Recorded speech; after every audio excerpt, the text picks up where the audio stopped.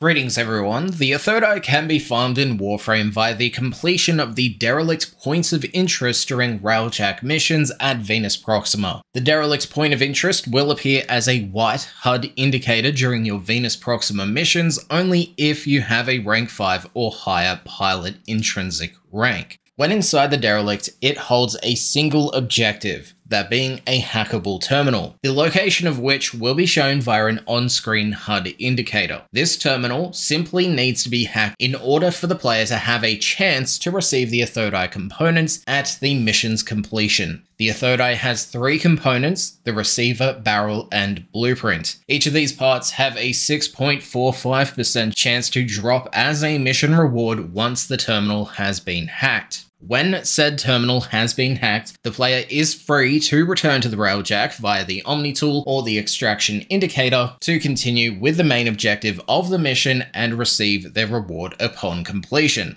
At which point the Athodai component, if dropped, will appear as a bonus reward. To elaborate and repeat, the Derelict Vaults are extremely simple points of interest that require the player to enter through a Corpus Freighter, run all the way to the displayed waypoint, hack a single terminal, and then return to the Railjack either via the waypoint or using the Omni tool. If anything, your farm for the Athodai will be repetitive and dull due to the low drop chance from the Derelict Cache mission reward, which ultimately requires you to travel to the Derelict, enter, travel to the terminal, complete the hack, return to your Railjack, travel to the main mission objective, complete said objective, and then return to the Railjack to complete the mission, rinse and repeat. It is due to this that I do suggest you run the exterminate mission of Bifrost Echo to alleviate the time investment per mission, but do keep in mind that RNG is RNG, and it may take you 3 runs to acquire all the components for the Athodai, or a lot more. In my experience, it did take upwards of 10 hours of farming to finally acquire the blueprint, so take that as you will.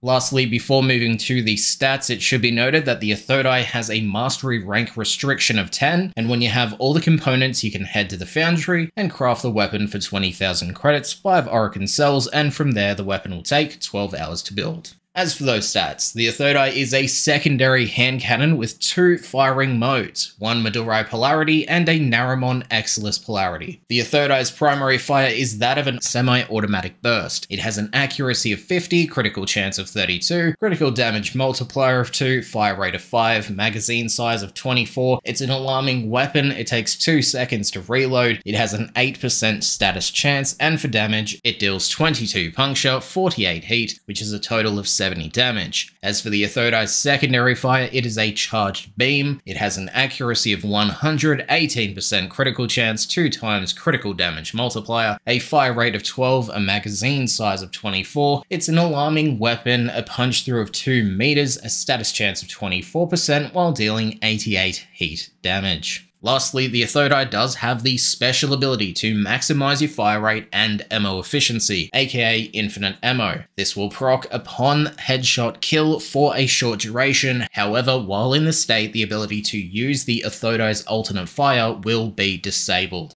Now that does conclude this where to farm video for the Athodai Handcannon. If you need assistance with farming other weapons and items in Warframe, you can check out my where to farm playlist via the cards on screen or check out the other content available on the channel. Thanks for watching and I'll see you next time. Peace.